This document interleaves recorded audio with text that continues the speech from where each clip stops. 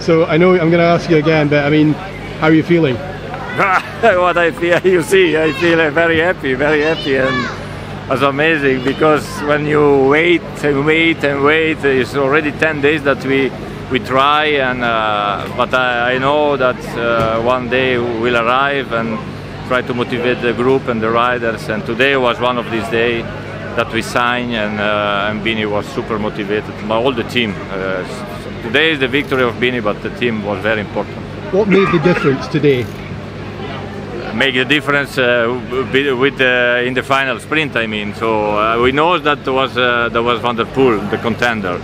The final climb, I saw Demar there and Gaviria, but okay, this acceleration make the explosion, and Pozzovivo also make the last pull, and all the other really sprinter was they went drop, and then was clear the battle with the two contenders. So and Bini was amazing in the sprint. I saw the sprint later because live I had no image. It's unbelievable.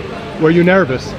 Really nervous, yes, because I don't have image in the last 3K. I hear only the radio race, and I try to push the riders to stay together and around Bini, so it was very nice. Okay, thank you very much indeed.